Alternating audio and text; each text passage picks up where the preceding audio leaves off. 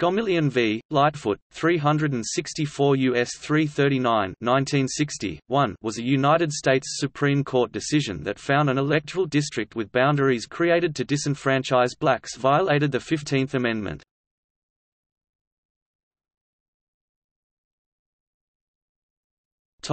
Background.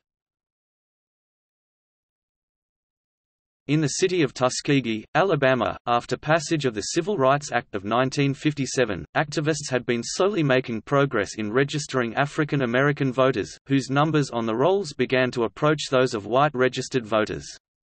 The city was the location of the Tuskegee Institute, a historically black college, and a large Veterans Administration hospital, both staffed entirely by African Americans. In terms of total population, African Americans outnumbered whites in the city by a 4-to-1 margin, and whites were worried about being governed by the majority. Local white residents lobbied the Alabama legislature to redefine the boundaries of the city. Without debate in 1957 and ignoring African American protests, the legislature enacted Local Law 140, to form a 28-sided city boundary by which nearly all African American voters would be excluded and no whites would be. The act was written by state legislator Engelhardt, who was executive secretary of the White Citizens Council of Alabama and an advocate of white supremacy. Charles G. Gomillion, a professor at Tuskegee, and other African Americans protested. Community activists mounted a boycott against white-owned businesses in the city. Gomillion and others filed suit against the city mayor and other officials, claiming that the act was discriminatory in purpose under the 14th Amendment's Due Process and Equal Protection Clause. The U.S. District Court for the Middle District of Alabama, located in the capital of Montgomery, headed by Judge Frank M. Johnson, dismissed the case, ruling that the state had the right to draw boundaries of election districts and jurisdictions. This ruling was upheld by the Court of Appeals for the Fifth Circuit in New Orleans. As head of Tuskegee, Booker T. Washington had promoted blacks advancing by education and self-improvement, with the expectation of being accepted by whites when they showed they were deserving. At the time of the U.S. Supreme Court hearing of this case, journalist Bernard Taper wrote, "Since the gerrymander was designed to defeat municipal suffrage rights of the highly deserving members of the Institute and the hospital staff, Session Law 140 has demonstrated, perhaps more than other symbols of Southern prejudice, the invalidity of Booker T. Washington's advice." The state's redrawing of the city's boundaries had the unintended effect of uniting Tuskegee Institute's African American intellectuals with the less educated African Americans living outside the sphere of the school. Some members of the school's faculty realized that possessing advanced degrees ultimately provided them no different status among the city's white establishment. Gomillion and his attorneys appealed the case to the U.S. Supreme Court. The case was argued by Fred Gray, an experienced Alabama civil rights attorney, and Robert L. Carter, lead counsel for the National Association for the Advancement of Colored People (NAACP), with assistance from Arthur D. Shores, who provided additional legal counsel. The defendant team was led by James J. Carter, no relation. As of the early 21st century, the Alabama legislature continues to exert considerable control over local and county affairs. Few counties in the state have home rule.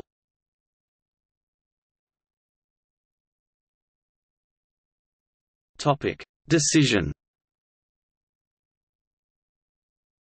In this landmark voting rights case, the Supreme Court ruled on whether Act 140 of the Alabama legislature violated the 15th Amendment. Alabama passed Act 140 in 1957, which changed the boundaries of the city of Tuskegee, Alabama.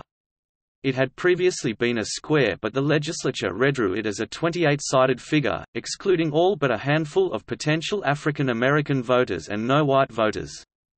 Among those excluded were the entire educated, professional faculty of the Tuskegee University and doctors and staff of the Tuskegee Veterans Administration Hospital.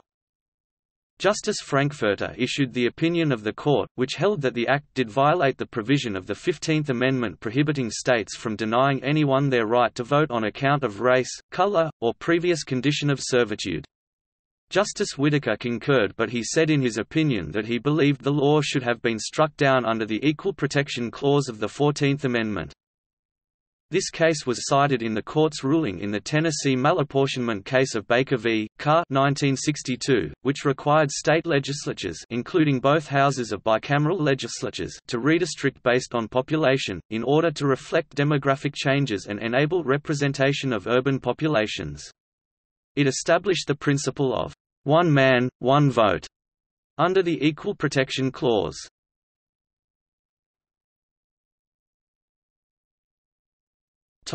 Whittaker's concurrence.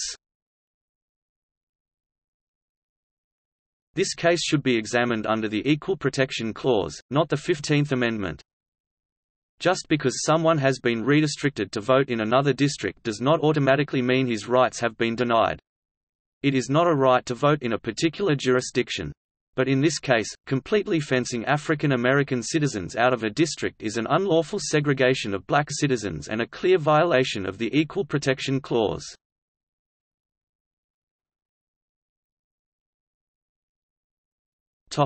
Subsequent history.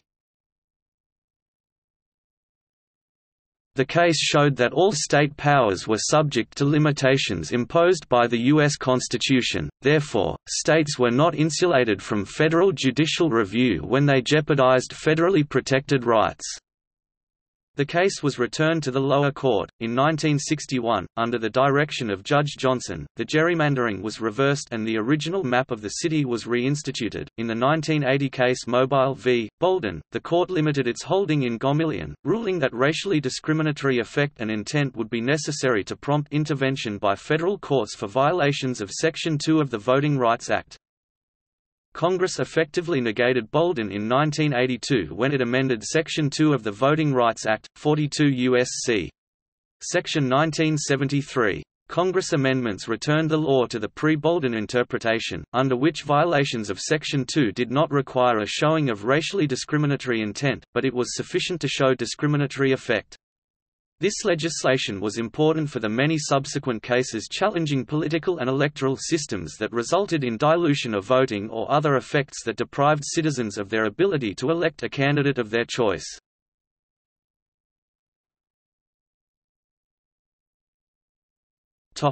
See also: Gerrymandering, Hunt v. Cromartie 526 U.S. 541 1999, Baker v. Carr 369 U.S. 186 1962, List of United States Supreme Court cases, Volume 364, Civil rights cases, Brown v. Board of Education of Topeka 347 U.S. 483 1954, Timeline of the Civil Rights Movement.